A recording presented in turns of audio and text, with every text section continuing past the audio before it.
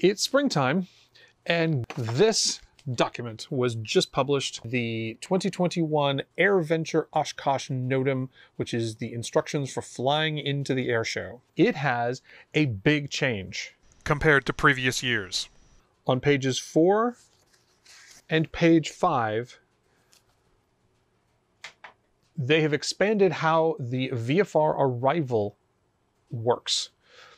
Back as far as Oshkosh 1995, the VFR approach began over the city of Ripon. For the 2021 event, instead of one option, there are now 4. You will need to listen to air traffic control and the ATIS carefully to find out which of the 4 starting points they're using. It's always important to read the NOTAMs and read the procedures and follow instructions. This year it's going to be especially important because this is such a big change. Airventure.org. Flying in NOTAM. You can order a pre-printed booklet. I did that when I flew in 2018. It was super handy. If you click on that, it has this form. For now, we're going to download the NOTAM. This page has a totally new thing.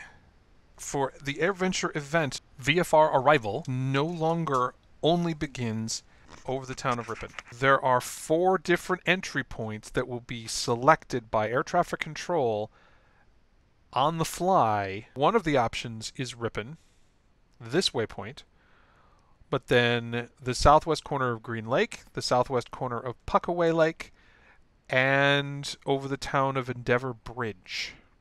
Here it delineates sort of the 4 starting points, and it says Endeavor Bridge, that's the one that's farthest away, will be used for extremely high volumes of traffic. So it's really important that you don't just set Ripon in your GPS, then fly toward it without listening to the ATIS or listening to the Fisk approach. It will be very important to listen to the proper radio broadcasts far enough away so that you can begin your approach at the proper starting point. Here are the 4 points. These now have VFR reporting magenta flags and underlined names. So Endeavor Bridge, VPENV, is here. Puckaway Lake is here. Green Lake, VPGRN, is here. The town of Ripon, VPRIP, and the town of Fisk, VFR Approach Control, VPFIS. I hope you find this video useful. I hope you come to Airventure Oshkosh. I hope you fly if you're able to. If you do, please carefully read the procedure.